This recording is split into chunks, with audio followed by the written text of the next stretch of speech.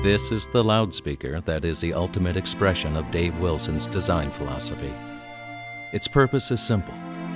I have basically one goal, and that is a facsimile reproduction of the emotionally charged sound that I hear in real acoustical music. It's a daunting task. It's an Olympian ideal. Dave understands that better than anyone I know. That is not music. That's a loudspeaker. It's a bunch of stuff that's put together. And yet, if we've done our job right, it sounds almost eerily like real music.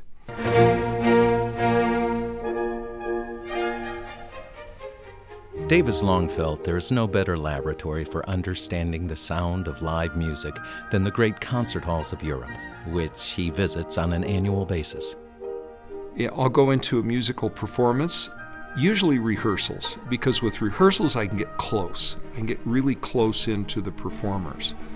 And I'll just listen with my eyes closed, and then I'll hear something that I didn't expect to hear. It's kind of like Alexander Fleming finding this thing on his petri dish in London, and I didn't want to see that mold on my petri dish. And then he thought, why? Why is it that where that mold is, the bacteria don't grow? But he asked the question, why? And I think that that's a large part of being successful in observing things. Simply ask why and have an open mind. From his very earliest days as a hobbyist, Dave has been transfixed by the question, why don't loudspeakers sound more like live, unamplified music? The Alexandria XLF project was launched as the most unrestrained effort to date to close the distance between live and reproduced sound.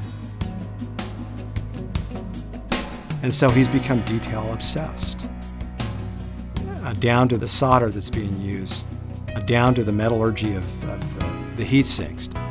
You can measure, you can do all kinds of measurements and everything, but it's literally a religious act of faith to just assume that because you know the metallurgy, you know the chemistry of it, that something is going to sound more accurate than something else. He realizes that there is no measurement that we can use that will yield the answer to the question, will this product sound more like the live event? Despite the obvious fact that a loudspeaker will ultimately be judged by how it sounds, many designers instinctively devalue listening as an objective design tool. Instead, some will seek the safe ground of theory, in the belief that the application of correct engineering principles will reliably produce a good-sounding result. Still others insist on the primacy of measurements. If it measures correctly, then it must sound good. Painstaking and detailed measurements, using the most sophisticated instruments available, are part of the everyday research effort at Wilson Audio. But rather than being the final arbiter of a design choice, measurements provide a starting point, a hypothesis to test. Such was the process surrounding the development of the XLF's convergent synergy tweeter.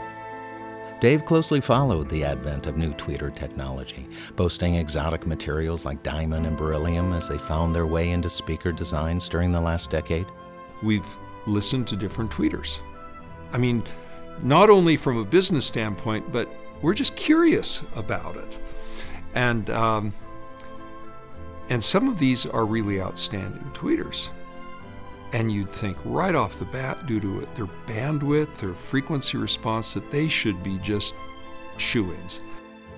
You can take a tweeter and just listen to the tweeter on a baffle, and regardless of its measurements, you can tell pretty quickly if that's a team member you want to work with or not. And we've rejected them one by one.